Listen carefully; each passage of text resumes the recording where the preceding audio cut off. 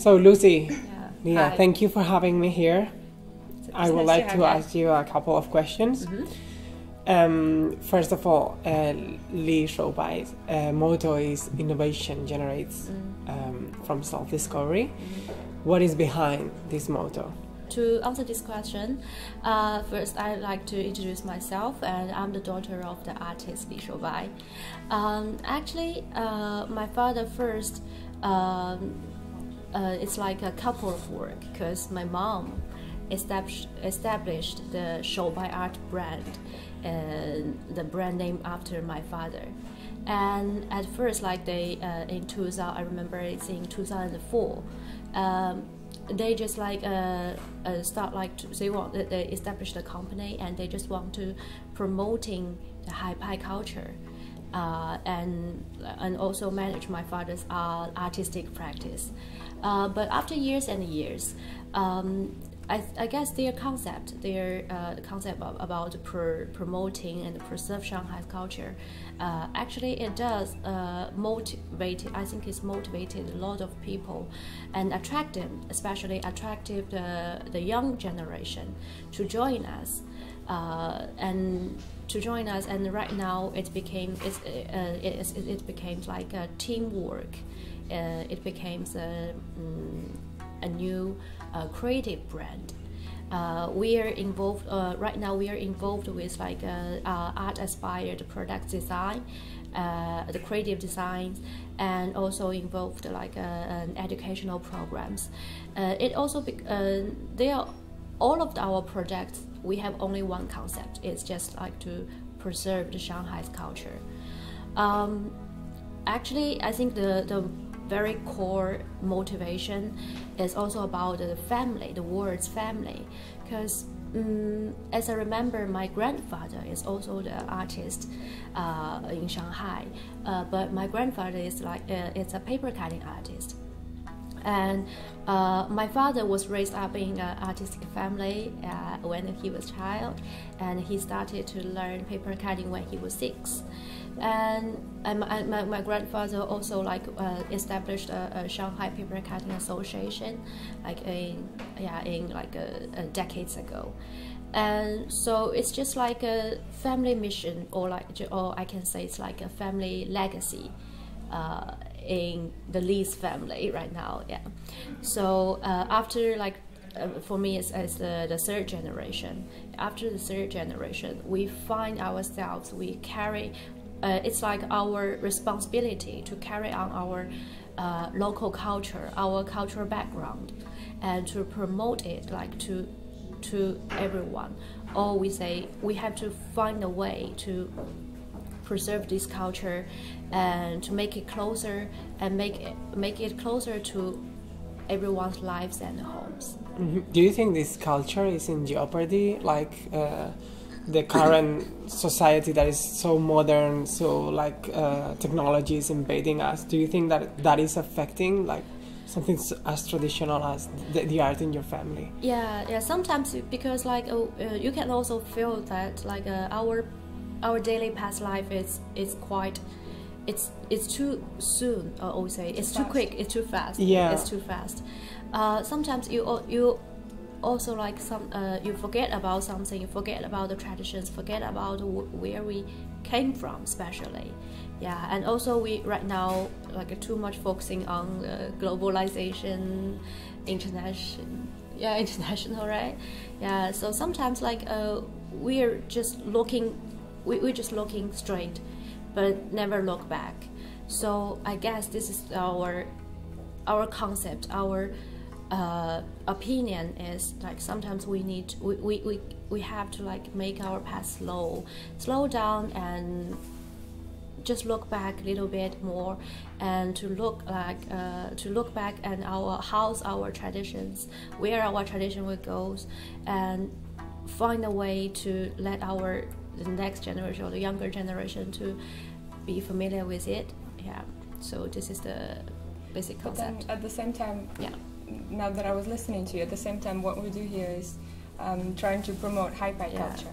And if you look back in history, and if you think about what actually Hi-Pi was, it was born in this city that was modern. Shanghai was one of the most modern cities in the world, and things that were going on here, it was fascinating. Everybody wanted to be here, just like now. So if you think about Shanghai right now, and if you think about Shanghai back then, the difference, all right, of course it's an immense difference in terms of development of technology, but at the same time, this is what Shanghai used to be, and this is what people were so attracted to coming here from everywhere. And this is how actually Hi-Pi culture started. The culture of Shanghai is a mix of different cultures, Chinese and foreign, and the foreign cultures, and this is what we actually try to promote and tell people about. So your question was whether it's influencing, or it was influencing already Chinese culture, because the trunk of the culture still remains Chinese, but then the ornaments on the trees, like a Christmas tree, they come from everywhere in the world. And this is what Hi-Pi is, and I think this is what Hi-Pi remains, and this is what makes it so attractive, and this is why Shoubai's works are so interesting, and artworks and everything that we actually do here. So of course we might forget about it, but then at the same time this is what keeps forming it at the same time, I think. So that what makes it interesting. Yeah. Well, tell us something about the heavy color painting technique. I think it's fascinating the way classical traditional Chinese painting melts with Western oil painting. So when we talk about heavy color painting, I guess the most interesting thing about it is that in English the term doesn't really exist, right? Heavy color painting. What is that really? So we had to come up with this term to describe Li Shoubai's technique of painting, and this is something that he's been working on for a while, and keep developing it and keep elaborating it. So what he does is he would use traditional Chinese tools. He would use the rice paper. He would paint on the rice paper, and he would use the pointed brush, just the one that the calligraphers are using, or brush painting artists are using in Guohua, Chinese traditional painting. And but he would also use the same materials. He would use watercolors or gouache or ink, but he would treat the media the same way that the artist would treat oil. So he would mix it all together. He would apply layer by layer on top of another layer. He would let every layer dry first, because the rice paper is very thin. It is a malleable material, but it is a thin one. So once it's wet, it's very easy to tear apart. So this adds up the complexity to his whole process, and this is what makes it so painstaking. He has to wait till every color dries, and then he would apply another color, let it dry, and another one, and another one. So he reaches this desirable heavy color painting effect, or this radiant, bold, beautiful colors that. That's the thing. So his works are very rich with color, and from the first sight you wouldn't even know whether it is an oil painting or what kind of media has the artist used, and that's what makes it so interesting. Yes, it's been intriguing. Yeah, and also very interesting because this kind of like combination. It's like a combination of like a Chinese traditional culture and Western culture, because it looks like the oil painting. So basically, we normally introduce it's just as general like the oil painting on the rice paper, but this kind of combination is just exactly like the Hi-Pi culture, the very special Shanghai culture, because it's also observed the different techniques and influences from the other country, from the foreign countries, and also combined with like the local culture. And especially the theme in my father's work, in Li Shoubai's work, it's all about Shanghai's Shikumen, Shanghai's Stone Gate, Shanghai's Lady. So this kind of the culture is also touched upon the constructions, architects, the fashions, the films and novels, like almost lifestyle, almost everything. So it's just like we can say it's just like a reflection with each other, both techniques and the theme and spirits. Well, you've mentioned the concept of Shikumen. I think it's a very powerful concept in Li Shoubai's work. What is there? What is behind Shikumen? Well, so many things, but what is it like? What can you tell people about it? People who don't know. You wanna go? Li Shoubai likes to tell himself. So, well, it's a well-known fact. Shikumen was like a cradle of this Haipai culture, and this is where it was developing, because again, people were coming from all over. Chinese people, and it's not only, we're not talking only about foreigners, that's a very important point, also about Chinese people. They were coming from different provinces, they were coming from the south, there were a lot of rebellions back then, so they were fleeing here looking for a shelter. So once they came here, they had to leave somewhere. And then these rows and rows of Shikumen residences they were built, where all these people used to live. And imagine that people, of course, at the beginning it was just one family occupying the house, or two families. And then later on, as there was an influx of people, as there were more people, they would share the Shikumen residences with people coming from different areas, sometimes even foreigners. So imagine this mix of cultures. Somebody cooks Sichuan cuisine, which is very spicy. Someone is cooking, Shanghainese. What is actually Shanghainese cuisine? I don't know. It's a seafood, but then it's a lot of different influences. So here you go, this is the cuisine. Someone speaks different dialects. So Shanghai, like a sponge, absorbed all the different words from different languages as well, from English and from French and from right, and then from other dialects. So imagine that, yes, actually Shikumen residences is where this Shanghainese culture that we call Haipai was developing, and that's why this line of Shikumen is everywhere, is seen everywhere on his paintings, and sometimes it's just the residences, and that means that the character, the main character, is actually the residence, the building, the spirit of the architecture, because this is what formed the culture. And you wouldn't see people. There is a presence of people. There would be a pot of flour or a cat, or someone was reading a newspaper, the person has just left, having a cup of tea or a radio. You would feel the presence, but still it's just going to be the presence of life, the presence of a human being. The character still remains Shikumen. This is why the works are so powerful and beautiful and detailed. The more details, actually, the more you look at it, the more details you will discover about Shanghainese culture. And later on, I guess we will show it to you about the lifestyle and everything. One last question. I think this one Leah can answer us really well. Why, for people who come to visit Shanghai, why a piece of art of Li Shoubai, a piece of art can be the perfect souvenir? Like, why encourage them to come here and not to go for just a simple thing, but here they can get a special little something from Shanghai? That's a good question. People come to Shanghai thinking that Shanghai is a modern city, skyscrapers, Pearl Tower, financial centers, and etc., etc. That's what we see on TV. But few people know that this is actually this subject matters that Li Shoubai is capturing on his artworks. This is what actually Shanghai is, and this is what Shanghai used to be, and this is where the roots come from, and this is where the history and the culture comes from. So you could see it everywhere. You could see it on his artworks, you could see it on whatever product that you choose here that was inspired somehow by his artworks. 60% of Shanghai was covered with this Shikumen residences that Li Laoshe is painting.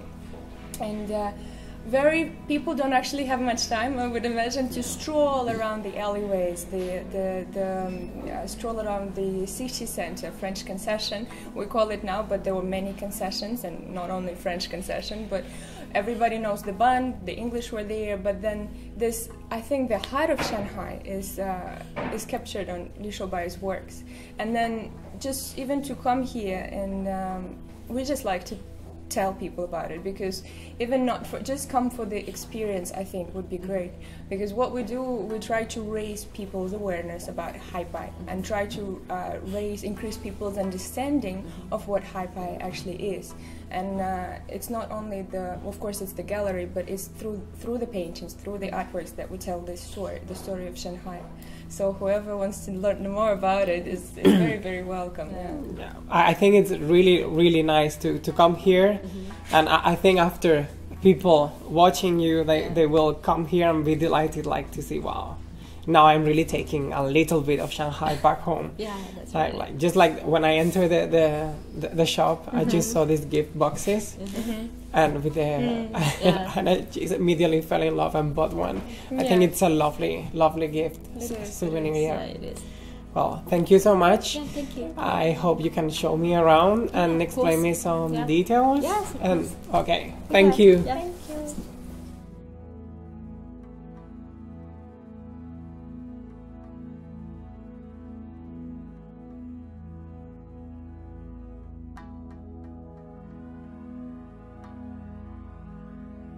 好，首先呢，我要介绍一幅这样的画面，上海人的一个衣食住行的一个Shikumen一个天景。我们看这个画面啊，没有人物，只有一个小孩子。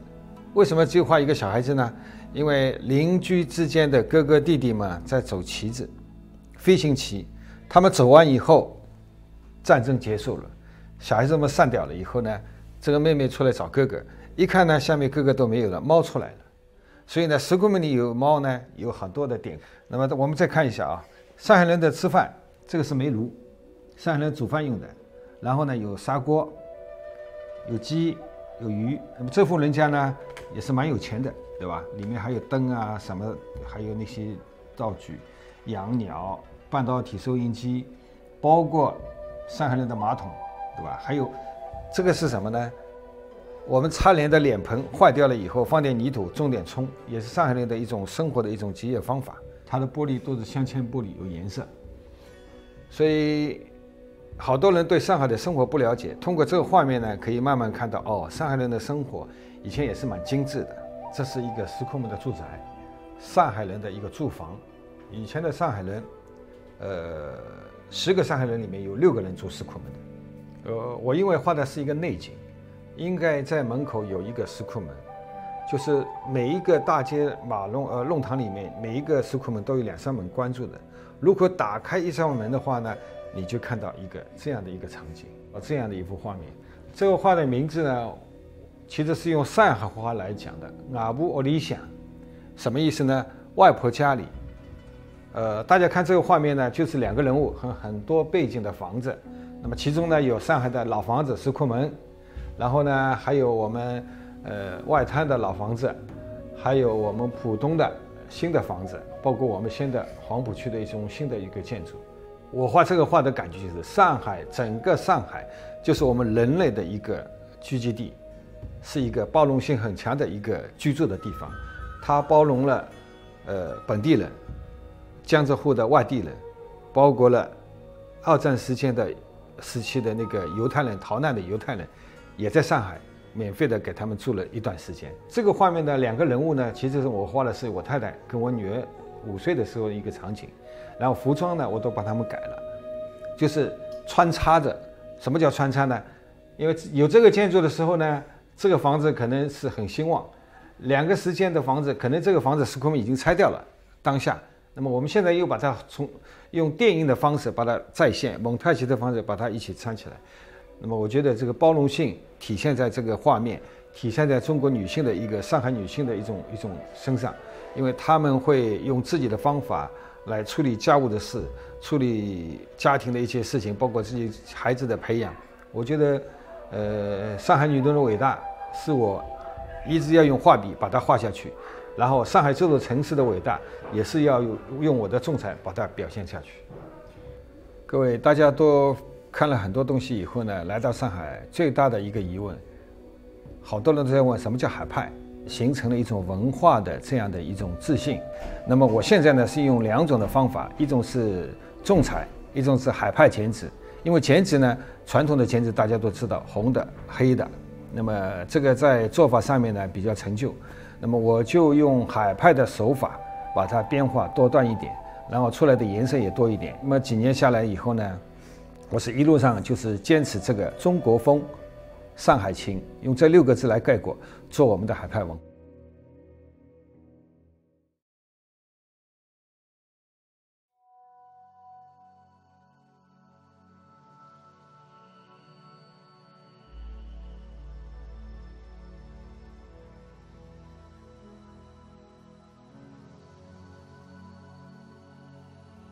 So what is actually Shoubai, many people don't know, and what we represent here is this culture. But then what's behind it? Hai in Chinese is the Hai of Shanghai. I guess you would have guessed it already. And Pai stands for School of Art, School of Thought. So it's sort of basically literally translated Shanghai style, or the School of Art, School of Thought, but Shanghainese. And so it was always opposed to Jingpai, which is Beijing, the Jing of Beijing. Of a traditional conservative Beijing culture. And for centuries it used to be only one Beijing culture, and it was rooted in tradition. But then what happened here is that Shanghai stepped away a little bit from the tradition and let all the influences enter the art and culture. And there were so many radicals. It was really thriving city. There were radicals from all over the world, Chinese radicals, thinkers and artists and writers. They were coming back from the East, and then they were forming this beautiful culture in here. And it was criticized heavily by the Jingpai critics because it was new, it was different, it was stepping away, it wasn't doing the same thing that has been done for centuries. So at first it was looked down upon, and at first was coined to describe actually Beijing or the Shoubai opera, not Beijing opera, Shoubai opera, and it had to cater to different kind of audiences that was in Shanghai, to foreign audiences and Chinese audience. So it had to be facing the mass culture, let's say, or the popular culture. That's why it was criticized at the very beginning. And so starting from this theatrical opera that was called Shoubai, then it moved on to writing, to literature, to painting styles, and to everything that was, later on, everything that was created in Shoubai, in Shanghai was coined or called as Shoubai. And it didn't have this negative connotation anymore. So this is what that's what we try to represent here, and so we do it and we tell people about it in many different ways, and then we try to have some educational programs or some workshops and some seminars. For example, we do the workshops, which are aimed at, well, foreigners and Chinese as well. We're trying to combine wine culture, which is predominantly the culture of the Western civilizations, right?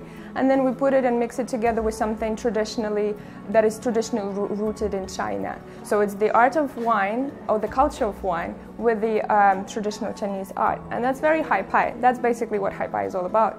And I think for foreigners especially, it's very interesting to learn about it. You learn more about wine, and then at the same time you learn more about the techniques and about the philosophy of traditional Chinese arts and crafts. So this what we call Shikumen residences, and 60% of Shanghai was covered with these residences. And there were rows and rows and a lot of compounds all over. And the important thing was that that's the entrance, that's the main gate to the Shikumen residences. And once you enter inside, there would be the alleyways with the actual Shikumen, with the stone gates that you've seen of some of the Li Shoubai's paintings. Then every residence at the entrance, it would have this gate, and then it would have a name. Well, this one is Tianzifan, just like the area where we are right now.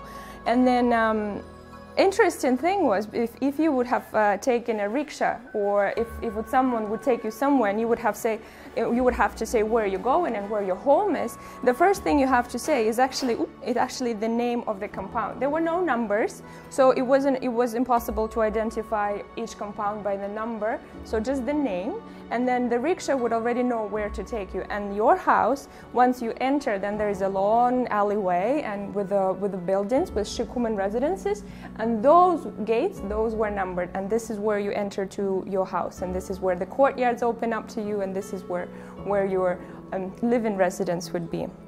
So on top of the roofs you would see a lot of windows, the attic windows, that you would see them everywhere in Shanghai. They're very, very representative of the Shikumen residences. And you would also notice the hem right on top of the entrance to the lane. You would see that off the balcony there are pieces of hem drying up there. You would see them everywhere in every courtyard. The bamboo chairs, they're still everywhere. The small bamboo chairs. People would just sit and chat outside and get together with their neighbors. And you would see this This overhead building projection spanning a lane. Before, the purpose of it was just to connect two parts of the buildings, two parts of the lanes, and it wasn't residential. Or sometimes, because you would see this is right at the entrance of the compound, to the compound, so sometimes there would be a guard living there. But then later on it just turned into a residential quarter.